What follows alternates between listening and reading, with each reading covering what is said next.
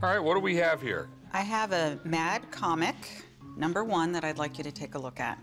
That's pretty damn cool. I was hoping you'd think that. Have you ever read it? Comic books aren't really my thing. I was more interested in the Mad art. It's cool. I mean, it's just really full of that, you know, preteen boy silly humor. Yeah. I can't believe you didn't read this. I'm not a boy, so maybe that explains it. I am selling this Mad comic issue #1 because it was purchased as part of a collection and the comic itself was not what I was really interested in. I'm hoping to get $2,500 for this comic. I would use that money to purchase other pieces of art that I'm interested in. This is extremely cool. Rarely am I in awe of something. I had a subscription to Mad Magazine when I was a kid, and this is Mad Comic. This isn't even Mad Magazine. It's neat that it's a comic because eventually it turned into a magazine format because in the 50s, the government was like getting all weird about comic books and, you know, that they were screwing up kids' minds. Magazines weren't scrutinized the way comics were. Exactly.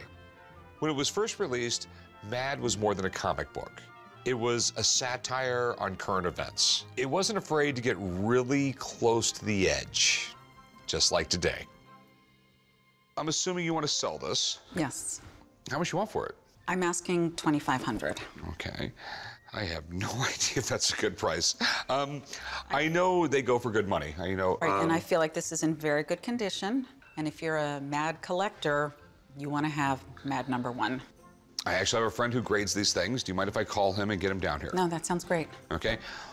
Hang out a few minutes. I'll be right back. I'm fine with an expert coming in because I'm just as curious to find out what the grade of this particular comic would be. Wow. Oh. That's awesome. Well, it's Mad Comic. That's the weird thing. I've never seen one this old. At issue 23, they become the magazine. They were trying to get away from the comics code. So the Comic Book Code Authority, was that like a government regulation or? Yeah, Dr. Frederick Wortham, he was on this witch hunt saying that comic books were destroying America's youth. Wortham had this huge Senate hearing and the Comics Code Authority got instituted. The publisher of Mad changed it to a magazine format so they could skirt the Comics Code Authority. So what do you think? Oh, it's very nice. Got some fingerprints on the back. And the interior front cover also. Cover's a little bit tanning. You have some creases here along the spine.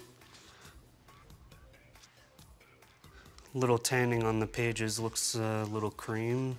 Here, let me take a look at that black. It's a beautiful looking book. So grade-wise, it's a... On a scale of 1 to 10, it's around a 6.5 or a 7. I mean, what do you think it's worth?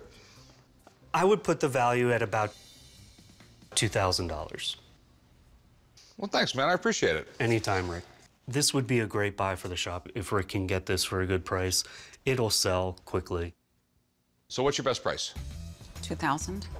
Well, there's nothing in it for me at $2,000. I have to make money off it. Okay. So let me give you $1,300 for it. I would say $1,800. There's no money in it for me. I can give you $1,400. Anything after that doesn't make sense. The lowest I can go is $1,500. If you change your mind, give me a call. Okay. Thanks. Thank you very much. I wasn't able to sell the comic today, but I will go home, I'll put it online, and I'm confident that I will get a price of $1,500 or better.